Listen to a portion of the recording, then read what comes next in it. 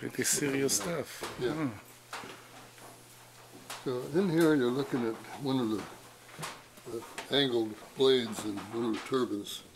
There's about, in this particular turbine, there's about 16 of those angled blades that are stamped out in both the big parts and also through the center part.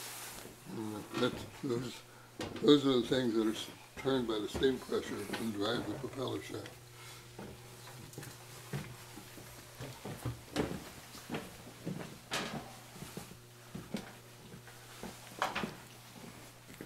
This whole assembly over here, made up of two turbines, is the #1 main engine for the ship. There's 4 engines, they're all the same. Over behind it, under those silver springs and gears, there's a much smaller turbine. That's called a high-pressure turbine. And that's what steam is made on the other side of that bulkhead or wall there. There's a boiler room there that has 2 furnaces that supply this engine with steam.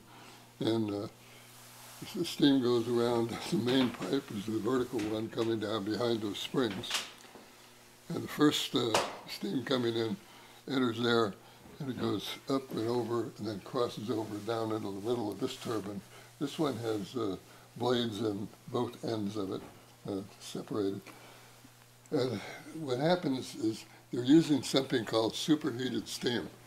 And the first pass through the first furnace in there, the steam only heats up to about 400 or 500 degrees Fahrenheit.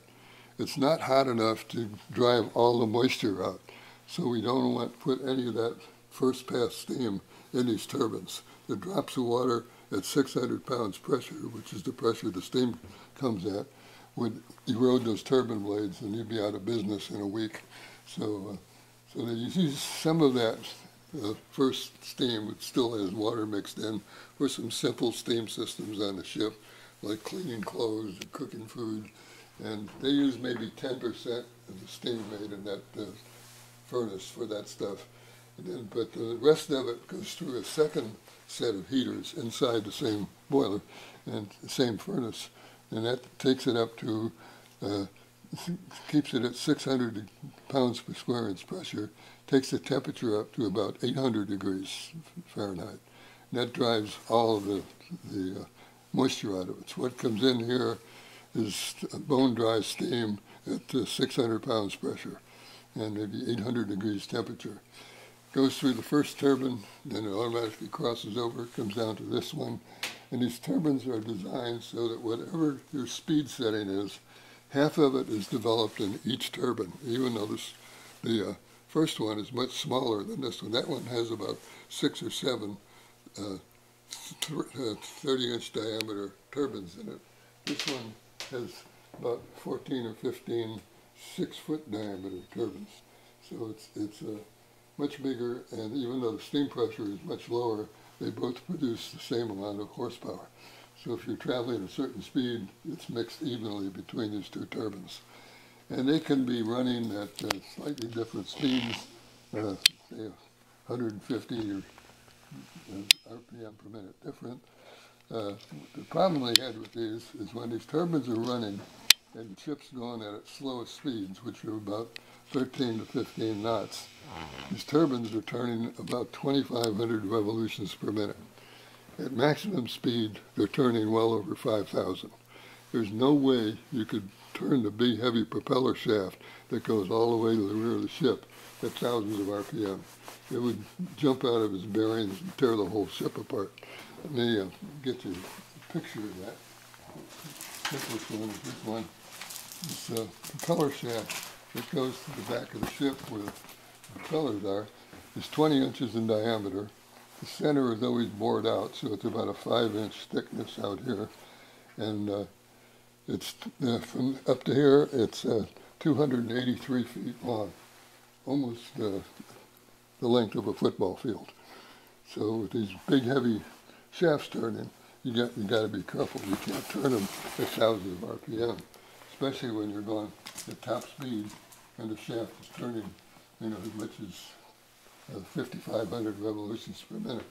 So what they did they have this big gray box behind us that's full of gears, and it takes the two shafts from the two turbines that may be turning at 100 RPM different speeds, and it converts that into one outgoing rotary motion, and the top speed on that shaft going out is 260 revolutions per minute. And that would push the ship through the water, the speeds up to 33 knots, 38 miles an hour. So this is all gear? Yeah, that's the reduction gear. And the chief engineer on this ship once told me, he said, if we could ever get this ship running again, he's convinced those reduction gears would run flawlessly for another 70 years. But we'll never get it running. There's too many pipes we cut up, taken off, and we never get the steam pipes to hold pressure again. Parts were torn off to use on other ships as this one went out of service, and it would be cheaper to build a new ship than to try to repair this one. So, right behind us there is a huge electric control panel. That's because over here we have an electric generator. There's an armature inside that square cabinet. It's driven by the same superheated steam that we put in the engines that goes through that part over there. The low rectangular part with all the red things attached to it is the reduction gear. And it's there for the same reason, to change the thousands of RPM the turbines want to run down to 260 or so. So that the electric generator, the generator magnet inside, and there's 4 of these on the ship. Each one produces, it's 1.5 megawatts of power at 400 volts. AC. 416, three-phase. And there's 2 emergency generators backing these up that are just diesel engines. They're actually the same engine that would run a diesel train on a railroad. They're great big things. And if one of these goes out of service, one of those actually kicks in. One up front will keep all the critical electricity parts needed up there. And there's another one way in the back of the ship that will cover that area. And they can move that from one area to the other as they need. So they thought of a lot of things.